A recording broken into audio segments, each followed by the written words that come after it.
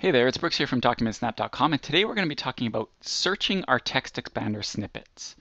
Now, TextExpander, if you don't know, allows you to type short bits of text that automatically expand into longer bits of text. Super handy for anywhere on your Mac.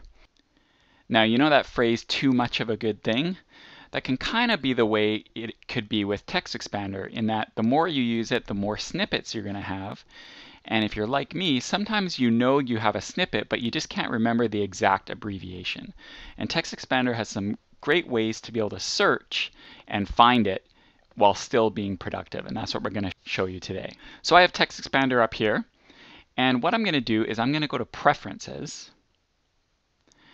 And the ones we're interested in are down here at the bottom.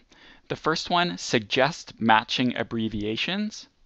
And the second one, Search Snippets. I'm going to show you both and the differences between the two.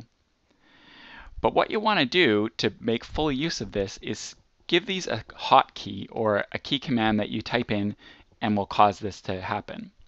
So I'm going to click on the Suggest Matching Abbreviations, and I'm going to type Command-Shift-S. And for the second one, Search Snippets, I'm going to do the same thing, but just so that we have something different, I'm going to choose Option-Shift-S. So Suggest Matching Abbreviations will let you, as you're typing, look up your TextExpander snippets. The Search Snippets will do it from the menu bar, and I'll show you that later. But first, let's take a look at suggesting our matching abbreviations. Super handy. Okay, so I'm here at a Finder window, and one thing I like to do is scan all my documents to an inbox and then go through and process them.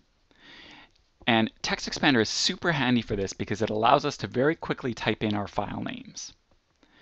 So let's say this here is a Skype bill. So I have a Skype number, and let's say this is the bill for it. So what I would do is I would hit Enter because I want to rename it.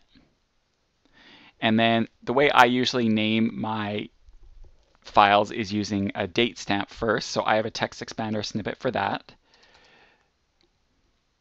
And now, because I have Skype bills regularly, I have some TextExpander snippets set up for the different type of bills that I have. But let's say I cannot remember what it is, but I know it has the word Skype in it somewhere.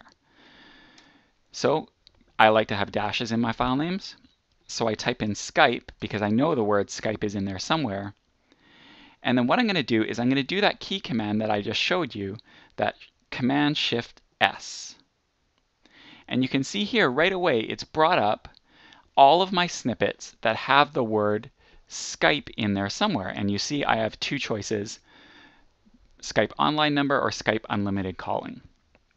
And I can either move the cursor up and down to choose the one I want, or I can even just hit, each line has its own key command, so I can just hit Command 2, let's say I want the second one, and it's automatically replaced what I've typed with my snippet, and I just hit Return, and it's renamed for me. Super, super handy. Now that's not the only way to do this though. Let's take a look at what searching our snippets is all about. Okay, so I'm here in Evernote. Just chose Evernote just because. This tip has nothing to do with Evernote specifically. And let's say that I want to name this particular note. And again, it's let's say it's a Skype bill, and I know the word Skype is in there somewhere. What we can do is we can use that other keyboard command, which we had set up, if you remember, as Option-Shift-S. And you can see it brings up the menu bar, and from there we can type in Skype. And let's say this time it's the online number, so it's the same deal. We can move the cursor, or we can just hit Enter, and it's automatically inserted our snippet there for us. What's the difference between this and the other thing? Doing it the other way, we have to type the word first and then search. This way is just a way to jump to our snippet and enter it without having to type any words first. Just a different way to do it. Now, one last thing. Let's say for some reason there's some snippets that you do not want this suggest matching to work for.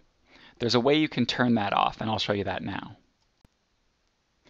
Okay, so we're back in the TextExpander settings, and let's say that there's some snippets that we don't want suggest abbreviations to work for. You can control this on a group by group basis. So you can see here I've got my Python group selected.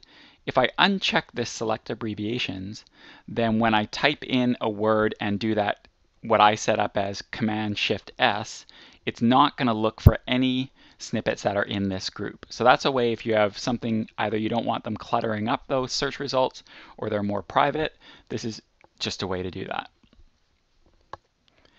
So this is how you can search for your TextExpander snippets. For more going paperless tips, head on over to DocumentSnap.com. Thanks a lot.